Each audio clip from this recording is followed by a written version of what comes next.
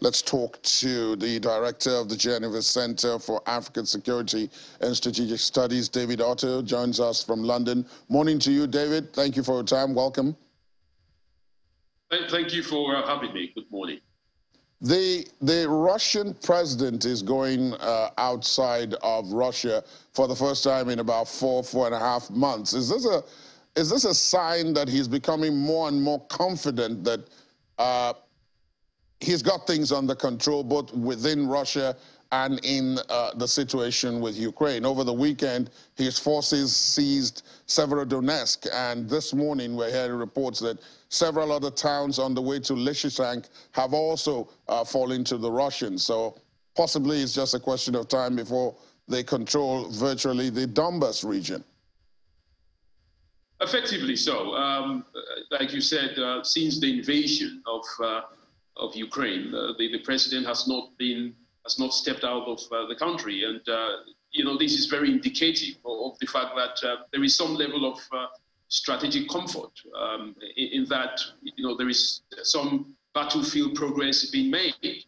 Now, I don't know if that is going to lead to a complete victory at the end, but I think the Russian president is much more comfortable with the position in which they are, from an operational perspective. I mean, as you rightly mentioned, the entire Severodonetsk, is now falling to the Russians, and of course, effectively, that means that Luhansk is now under the full control of Russian troops. So that is a milestone, in the eastern, chase over the entire region. So perhaps, we would see some kind of a focus now on Donetsk itself, so that, the Russians can then perhaps, finally claim the entire Donbass industrial heartland. Of course, I know that, there will still be a lot of resistance. You've seen the European Union, the G7, talking about, giving more assistance to the Ukrainians. But, in the grand scale of things, I don't think more heavy weapons, will make any difference. Because, again, effectively, this is still significantly a battle that is being fought entirely within the Ukrainian territory. So the destruction still comes down to the Ukrainian territory. So, Russia is somehow still in front, despite other analysts saying otherwise. It's a comfort, for Putin, I would say. Do you think, my last guest just before you came on talked about the fact that Ukraine is kind of hamstrung in this because all the help it is getting is defensive.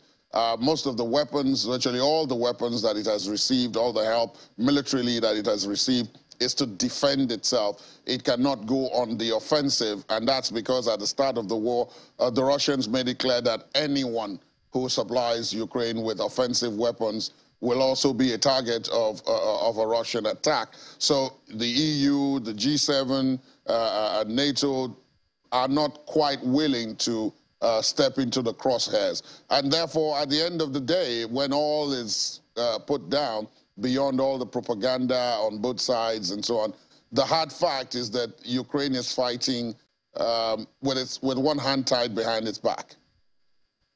I think they're actually fighting with two hands, tied behind their backs, because of course, again, as I mentioned earlier on, effectively Ukraine is fighting in Ukraine.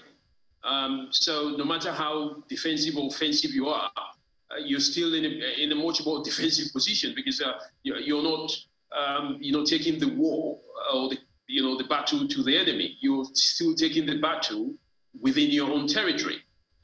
So, in other words, even if Ukraine were to be given offensive weapons, which, I believe that they are being given offensive weapons, but not officially, it won't make that much of a difference. I mean, Russia is a superpower. I mean, they've got, enormous firepower. Even if the entire European Union were to pour its military, within Ukraine, as long as it still goes to, the Ukrainians themselves using these weapons, rather than having troops on ground from other European states helping Ukraine, officially, of course, then I still don't see that much of a difference. I think what we would say is Russia being slowed down on the insurgency side of the battle, which is the horizontal war, where the Ukrainians will set up ambushes and all that.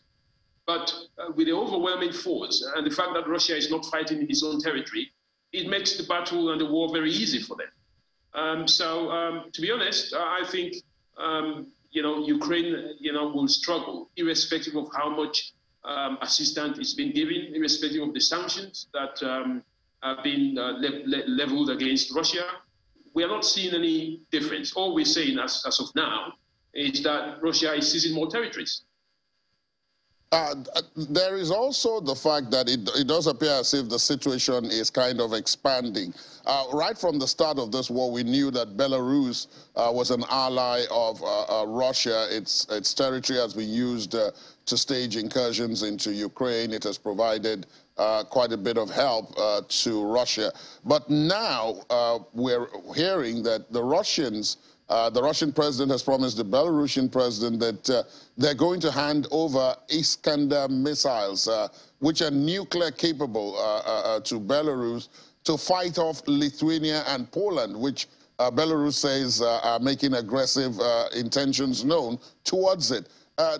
This looks like the theater of conflict might be expanding beyond Ukraine. My enemy's enemy is my friend. What the Russians are looking at doing here is to ensure that they safeguard the interests of their allies, against the enemies of their allies. If Belarus, were to continue to give its assistance to Russia, then of course Russia must also ensure that it has the capabilities that it requires, to fend against any neighboring states. And effectively, that's what Putin is doing. There is nothing worse than a Russia that has no friends. And of course, we've seen that Belarus has been very overt in the way that it has been assisting Russia during this very invasion with Ukraine. So that is what any country would do. That's what Russia would do, because of course it does want, again, as I mentioned earlier on, to make sure that it safeguards the support that it has. Very few countries are willing, due to the very impact of what the European Union, the US, the UK would say, to assist Russia overtly. So it's down to Russia, and I think Russia is just doing the strategic thing to ensure that You're an expert in all of this. So I have to ask you this before I let you go. President Putin is going to Tajikistan and Turkmenistan. There are many people who can possibly not find those two countries on a map, and probably in many instances may not have even heard of those two countries. And then subsequently, he's going to meet the Indonesian leader in Moscow. Do you think there's a strategy, particularly to the two places he's going to visit? Is there a strategy that you could possibly think of in his mind? I think the immediate strategy is Putin is looking for friends. He's looking for more allies, and that's the only strategic reason why, at this time when Russia is under, sanctions and everything from the European Union and the US, Russia will be looking towards, getting more allies from the countries that you've named. Perhaps, because these countries, of course, they've been a victim of the never-ending Afghanistan crisis. They haven't been, in very excellent relations with the West. And so what you look for is you pick out those nations that don't have the best, some kind of diplomatic relations with the West. And then you bring them on your side. So for Putin, I think the first step for him is to expand his friends, and to perhaps, persuade those other countries that are in the middle to join and support, its invasion in Ukraine. Even if it means, them remaining neutral, that's a win-win for Putin. So at this point in time, what Putin is looking for is very simple. It's looking for friends. Indeed. Thank you very much, David, for your perspective. As usual, of course, we'll be coming back to you from time to time for your perspective on all these developments. But for now, thank you and have a pleasant day ahead of you. Thank you.